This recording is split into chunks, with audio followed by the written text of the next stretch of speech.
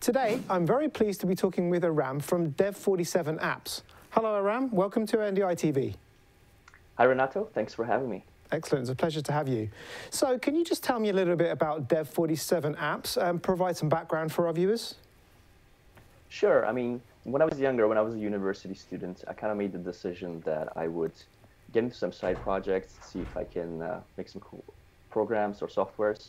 And unbelievably now, all these years later, millions of people use apps made by Dev47 Apps. Okay, great. And why did you choose NDI? What are the challenges you're actually trying to solve? So it just so happened that the apps that I ended up focused on revolved around the camera and the use of your phone's camera for more than just recording videos locally. My latest app revolved around OBS Studio, and I integrated directly with OBS Studio, and NDI kept coming up very often as I got into it. It's obviously a very big part of video production, and the NDI plugin is very one of the most popular plugins for OBS Studio. And so people kept asking me, are you going to do support for NDI? What about NDI? And I decided to have a look, see what NDI is all about. And when I realized how easy it is to integrate NDI and how easy it is to use on all platforms, I kind of realized I have all the pieces there to put something together, and I realized I could just put an app out there that supported NDI as well as what I already had.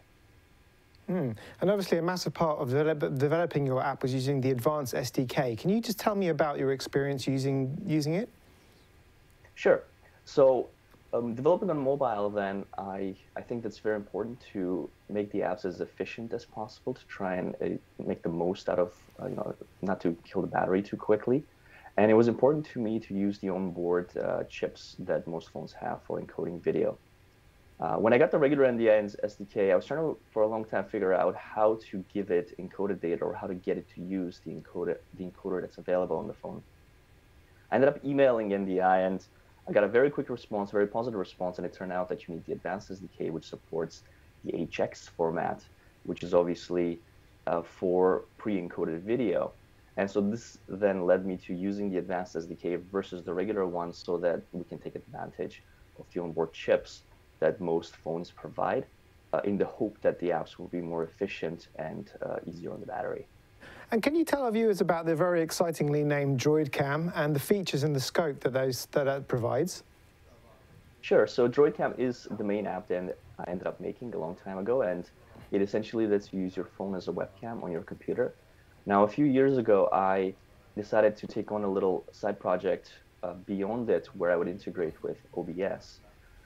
A lot of users of DroidCam were content creators, and I realized what a growing field that is. So I ended up making an OBS variant of DroidCam that essentially lets you use your phone as an advanced DSLR-like camera directly inside OBS Studio with full controls for everything.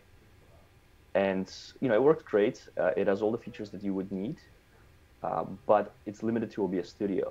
And I think this is where NDI kind of came in and impressed me, or kind of it integrates with more than just OBS, and it was clear to me that supporting NDI would let me expand beyond just OBS Studio. So what are your thoughts on NDI's evolution?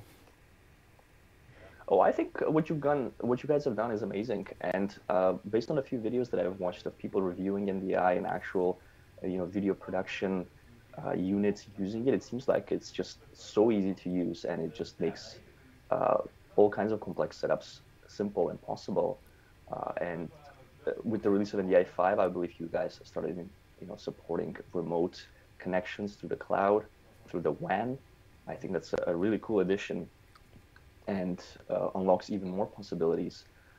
And I hope you guys continue to innovate and keep pushing the boundaries and just make it easy. I think that's the best part.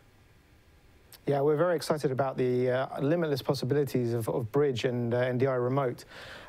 If you had to explain NDI to someone who hasn't used it or heard of it before, how would you go about explaining that? Sure. So NDI essentially allows you to take a video or an audio source from any one point and make it available at any other point through a network, whether it be a physical network or a wireless network. And I think the biggest advantage of NDI is what I mentioned before, is just super easy to use. You There's support for it already in most software. And if you have custom software, the NDI SDK as well as the Advanced SDK make it very easy to integrate it into your existing software. And essentially, you feed NDI audio and video data, and it instantly appears within your network to all other devices in real time. So that you can use that to, create video productions, transfer. A lot of people, for example, in the live streaming space, use it for dual PC streaming, where they'll play or create their content on one computer while they use another computer to stream out to YouTube and such. And NDI just makes it seamless. Right, well, I'm going to put you on the spot there, Aram. If I was to ask you just to sum up NDI in one word or a short phrase, what would it be? Video on demand. Great. Thank you so much for talking with us today, Aram. It's been very interesting, and we hope to see you soon again on NDI TV. Thanks very much.